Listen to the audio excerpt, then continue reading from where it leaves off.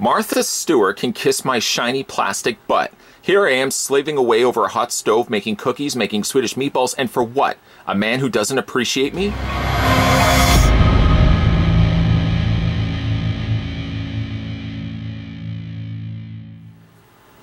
Today's review, the bride gets her turn as we have a look at the Mezco Toyz Bride of Chucky talking Tiffany doll.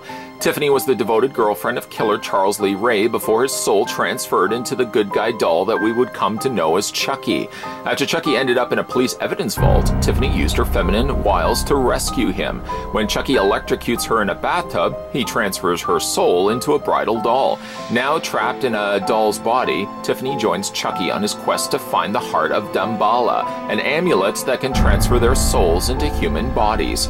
Tiffany is perfectly screen matched from her bleached blonde hair to her black work boots. Dressed in her bridal gown with leather jacket, she comes complete with her Tiff necklace, tattooed decolletage, and lacquered fingernails. She also talks with 6 spine-chilling phrases pulled directly from the films. Tiffany is as deadly as she is beautiful, a perfect mate for Chucky.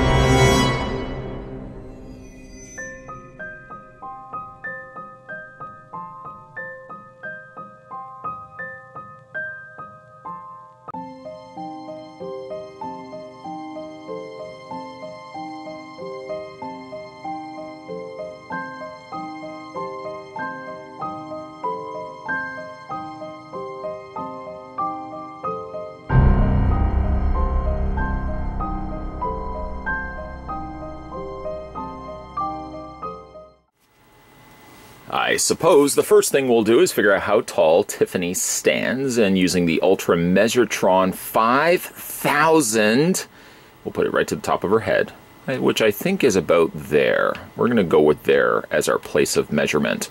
Stopping the Ultra Measure-Tron, we're told immediately that the figure, the doll of Tiffany, stands 14.4 inches. I was going to say centimeters, inches in height. Don't worry though, we will switch that over to centimeters. Centimeters, that translates to 36.6. Now, I know what you want to say. You're going to say, can you compare her next to the Bride of Chucky figure that we had a look at? Of course I can do that. There you go. There she is next to her groom, if you will. There's the talking Chucky that we already had a look at. Now, you know, to Tiffany's credit, I'll tell you right off the bat, she comes with 0 accessories. She comes with nothing. Chucky only came with his knife, which is just so happens to be over here, but Tiffany comes with nothing. In her credit, though, I think she looks better than her groom right here. Chucky looks like he's a little bit more cartoony. Tiffany, on the other hand, looks much more like she did from the film. She has a few shortcomings, which we'll talk about in a second, but I think she's overall a better looking doll. She looks more like she does in the film, and a whole lot better, if you ask me, than what Chucky does here. Getting a closer look at the Tiffany doll, I think Mezco has really done a great job here on her face sculpt. Now, this isn't a relatively new talking doll. I believe the comic book store in which I picked this up from just recently restocked the item. Up to that point, I hadn't had a chance to pick it up before, and I'm actually quite glad that I picked it up. Obviously, Chucky feels a little lonely without having his bride standing by his side. For other reasons, too, like looking at the head sculpt, that is a really good looking head sculpt. It's slightly more paler as the Tiffany and trying to think of actually his name, his son. Glenn, thank you. Glenn's, both their head sculpts are a little bit more darker color. Up to this point, we have not gotten ourselves a talking Glenn. I don't think we would really need a talking Glenn in all honesty, but I really do think the head sculpt is really good here. It's got some nice airbrushing that they've done around the areas of her eyes, her very bright, piercing green eyes. She's even got the little mole there right above her lip. The lips, actually, speaking a little bit of that, are a nice dark, almost purplish burgundy color, and they've got a little bit of sheen to them. They've sculpted in also her little dimples that are featured on the side of her face. Overall, like, this looks like she does from the film. My only shortcoming, and it's small. No, I'm not talking about the size of the doll, but I'm talking about her hair. Her hair, I think I could probably add a little bit of extra product to it, because I think the hair needs a little extra lift. The hair sort of is flat. It's good if I just grab her, not having her drop. It's good on the sides, but on the top it feels like it could be filled out a little bit more. We tip the hair up. And Mezco Toyz has done a good job of sculpting and rooting, I should say, the hair in place. All the areas in which there isn't hair, they've sort of cheated by coloring. They've put like a little cap here. Let me just move the hair out of the way so you can see what I'm talking about. There is the back of the doll's hair, and on top of that they've put a colored cap. And then that's the roots, that's where the hair is rooted into. It sort of tricks the eye because you look at it and you think right off the bat, she's got a fuller head of hair than maybe what she necessarily does. But I do think like the hair needs a little extra lift. I may be inclined, let's just fix the hair up so it doesn't look a little bit as mangled here, but I'd probably be inclined to maybe take some product. I don't know whether to take some hairspray or a little bit of gel just to kind of just to fill up the body up the top here. Because obviously it does need a little extra lift. It's a little too flat on the top. The curls are perfect on the side. You can see it's got some nice waves already naturally in there. Whether I've taken my fingers and just kind of helped assist that or not, may have also potentially made it worse. But the hair sculpt, the hair as a whole, is really nicely done. Just needs a little extra lift on the top. Contrast that to Chucky, which of course we remember. If you have already forgotten, shame on you. Let's bring in Chucky once again. The problem with the Chucky, one of his many problems, was that he didn't have just nearly enough hair. The hair was not sparse. Sparse is not the word we want to be using here because it was well rooted, but it definitely needed a little bit more of it. It was a little on the skimped side versus I think Tiffany, who looks overall just a better looking hair as well as face sculpt. Now let's have a look at the rest of her body. She is wearing her bride outfit right there, a nice laced white dress. Very long dress as well. The material has a little bit of a slight sheen to it, if you hopefully can see the light has reflected off of it. Of course, we lift it up. So sorry, Tiffany. And she's got her military, military kind of boots here underneath here. It's got some nice stitching that they've added to it. Some nice additional white stitching, and they've also sculpted the laces in. There's a nice under tread there as well. Unfortunately, to access her sound components, it does require you having to lift up her dress, but I'll talk about that in a second. She's got her faux leather jacket with a zipper on the front. No, the zipper actually doesn't work. The part that would zip up is actually missing. It's not there, but it gives you kind of the simulated look that there is a zipper, a functional zipper, that would be working there. A nice close enough look of a leather jacket without it actually being leather. It's got a little fastener down below, and if we just peel it to the side, I guess you could theoretically take the jacket off. I really don't know why you would want to. By this point, when she's dyed her hair, she's already wearing the leather jacket. But she does also have her little necklace there. Let me just tip that up a little bit. There we go. Necklace that says Tiff, and it is on a real chain. And then, of course, the big thing, she's got the little Chucky tattoo there with the knife sticking through the side of the heart and a little bit of blood dripping down. Just exactly like it was in the film.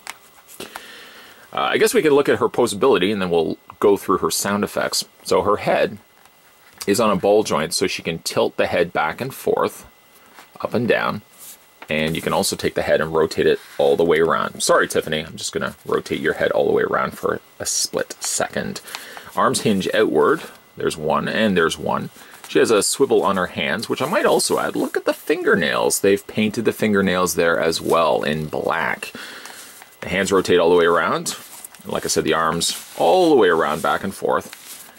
She has the forward and back on her legs, and you can swivel on her boots. Now, one thing I find about Tiffany, though, is she does have some problems standing.